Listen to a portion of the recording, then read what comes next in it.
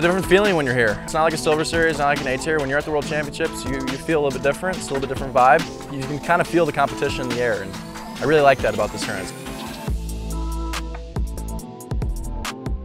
So I only had one goal coming into the 2021 season, and that was to win, a national tour or a disc golf pro tour, and to be able, take down Masters Cup was a huge, sigh of relief. Felt really good, and I think it's what I needed, excel, my confidence and my mental game to the next level.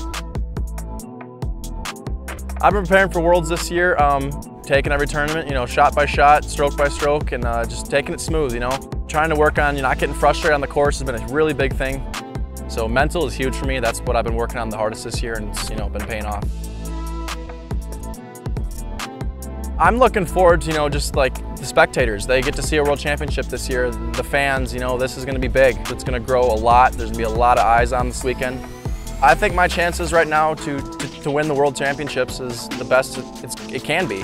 Coming off of Santa Cruz and Resistance Disc, confidence is all-time high. I know how to win. Coming to the World Championships right after those is, right where I want to be. It's like the best timing. So definitely feeling good. Definitely feel like I have a chance to win, and really feeling good.